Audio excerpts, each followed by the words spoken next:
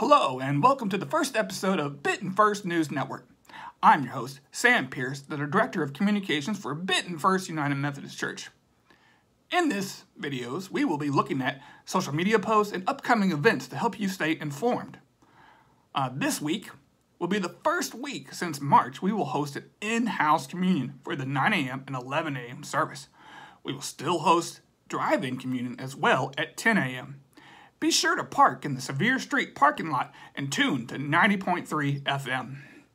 Brother Ben will be sending out a video later this week for more information on in-house communion.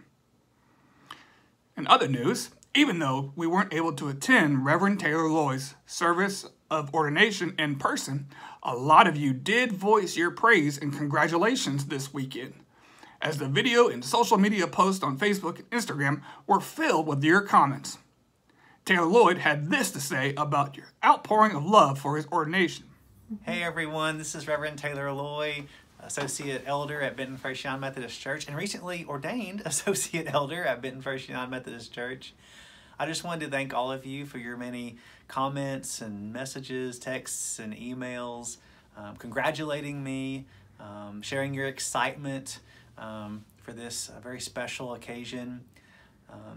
In a sense, it would have been more special if all of y'all could have been there, and I know that so many of y'all wanted to be there, but I still felt your love. I still felt your affection and support, and it meant a lot to me to get to see that all through my Facebook and email, and it meant a lot to me, and I wanted y'all to know that. I know this is a different time. Everything is different. People are getting married in COVID. They're getting ordained in COVID. Babies are being born in COVID. And God is in the midst of it anyway. So thank y'all so much. Please stay safe, and I look forward to seeing y'all this Sunday. Some of you may have noticed that we have started a new post on Sundays encouraging our viewers to reach out, comment, and share their thoughts on the sermon each Sunday. Here's what some of you had to say. Virginia Thompson said, "I truly felt the presence of the Lord. I love the fact that we made it clear to all who were listening how to be saved and receive God's love. I felt very blessed to be in church today." Lacey Lambert said, "When the kids sat down with their new Bibles and just kept pointing to different pages for their parents to see." We want to encourage you to watch our worship service videos each Sunday and comment on the post on our Instagram or Facebook. Your comment may show up in this video, so keep a lookout for it.